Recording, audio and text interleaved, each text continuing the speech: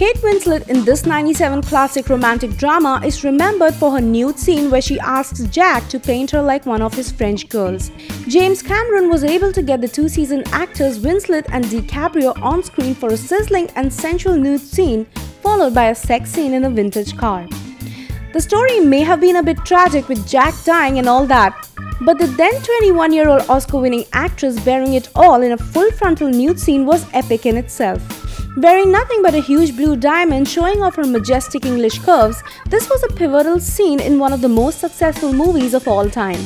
Titanic was an iconic film and one of the highest grossing ones, and this scene just underlines the fact that beauty can always be appreciated. Whether it is the largest ship afloat in its times or Kate Winslet and her sexy curvaceous body, which even seemed irresistible to her on-screen lover Jack, essayed by none other than Leonardo DiCaprio.